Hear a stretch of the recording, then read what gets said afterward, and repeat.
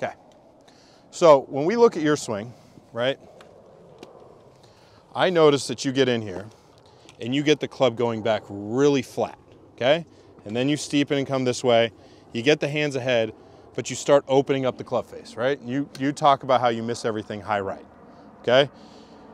In order to put you in a position where you're not going to want to apply that outward force on the club head, we have to put you in a position where the club is getting more up in the backswing, right? More of this movement early on, okay? So the exaggerated feel for you is going to be from P1 to P2. So P1 is setup, P2 is club parallel. That the club head is going to stay on this side, on the ball side of the hands, okay? If we can get in here, boom, and then start feeling we're going up, we're going to be in a much better position to get the club in a good position where we can get the hands working out and the club will want to fall behind us. So come on out here. Grab this. Now when you set up, the feel is from here to here, we're in a good position, okay? Now, start feeling everything hinge up, turn everything to the top. That gets you in the exact position you're looking for at the top of your backswing, okay? That's the feel. And you're going to work on this. I'm going to give you a golf ball. I want you to freeze at P2. So start over. So the first freezer is going to be here. Boom, check it. Then feel the hinge up to the top, P4, and then go from there every time. Now, when you go up, okay, you're getting a lot of movements better. We've worked together before. You know, you're in a lot better position in a lot of things, but the backswing still causes problems for you, okay?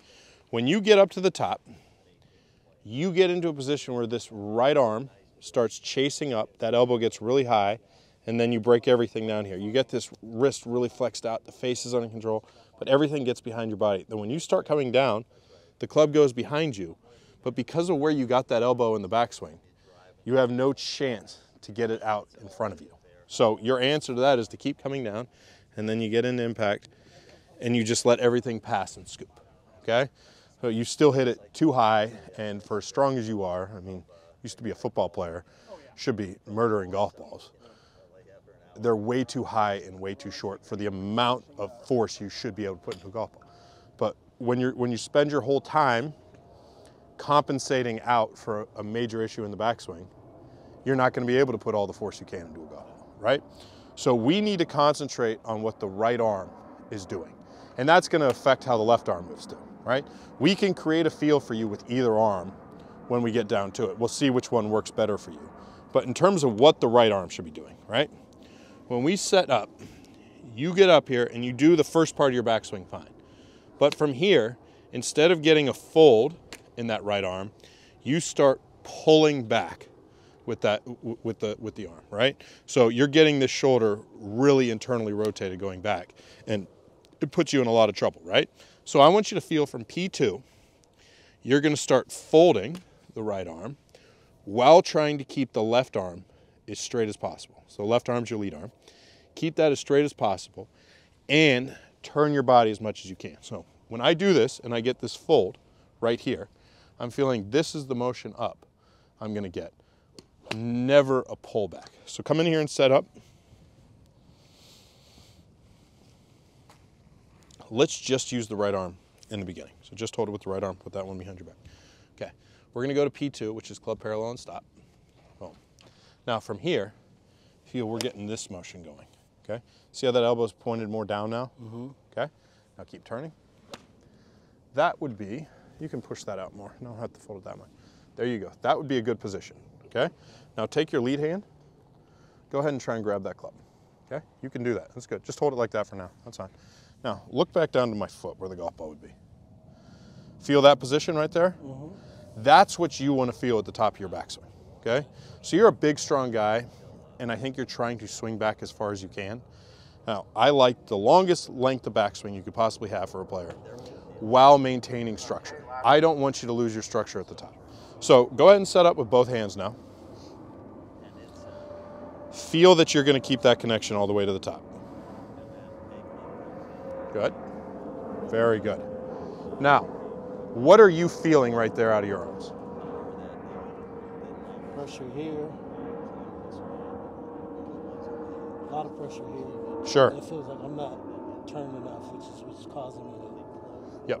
So you don't feel in regular life that you get that much turn? No. This is way more than you usually do? No, it feels like this is less than what I normally do because okay. when I come back, I'm usually. Okay, so if you can get more turn out of your chest, I'm okay with that as long as you maintain your structure. That's good. Okay. But the arm structure is what matters. Okay. If you can keep that arm structure with a lot of turn, you're going to be in a good position. Okay. Good. You tried to go long on that. Do it again. Just do it slow. Take it back slow and build that feel. Beautiful. Now, try and hit that golf ball. Good. Just keep building that feel over and over again. Do it slow. Don't let that arm get stuck behind you. Okay. So I just showed you a clip of your swing. Hang out just right over there. Sure. When you go back, there is 0 turn in your backswing, right? You're getting up here and you're just lifting the club. Now, we've worked many times in the past, and I want that club laying down better behind you. Okay? Now, you do everything right out of your body and your arms in the downswing to get it to lay down, and it is laying down, but you're still cutting across the golf ball. Okay. Now, I measure depth in terms of where the hands get in relation to the heels. Okay? I've always shown you that. That's where we've always been. If you go up to the top and everything looks good, but your body doesn't turn, are my hands anywhere near my heels? No. No. Okay? I can get in here and I can crank a big turn. Are my hands near my heels?